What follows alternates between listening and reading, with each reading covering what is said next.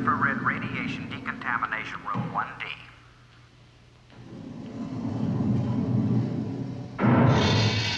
Also, it could be an organism from another planet, released deliberately. To wipe us out? Really, Charles? Just the opposite. To make friendly contact, a kind of messenger to show us life exists elsewhere in the universe. It could be benign in its own environment. Pretty far-fetched. We can't ignore any possibility. You are about to undergo long-wave radiation. A buzzer will sound. Close your eyes and stand still, or blindness may result.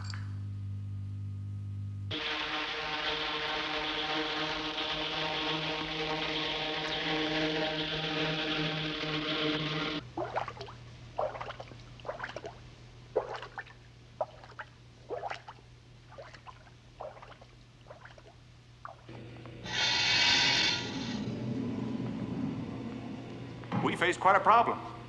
How to disinfect the human body, one of the dirtiest things in the known universe. That is, without killing the human being at the same time. It gets tougher as we go, I'm afraid. Hard on the taxpayers, isn't it, the way we burn up uniforms? They're paper. I'd swear it was cloth. New process. Where's the next substation, Hall? Left of elevator on level 2. Right. Across the corridor from body analysis, our next port of call. Not for my alabaster body. I mean, a stone, you can take your body analyzer and you can...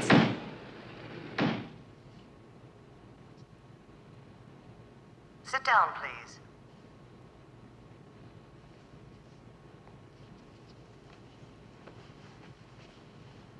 Please look at the screen in front of you. Please place your body so that all points are obliterated.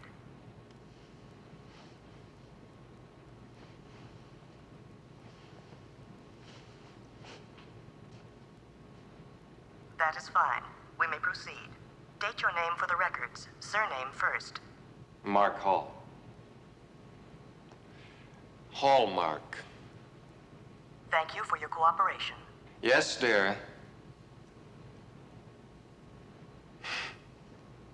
Please answer the following questions, yes or no. Have you any allergies? Yes, to ragweed pollen. Okay, I'll repeat for your memory cells. Please repeat your response for our memory cells. Ragweed pollen.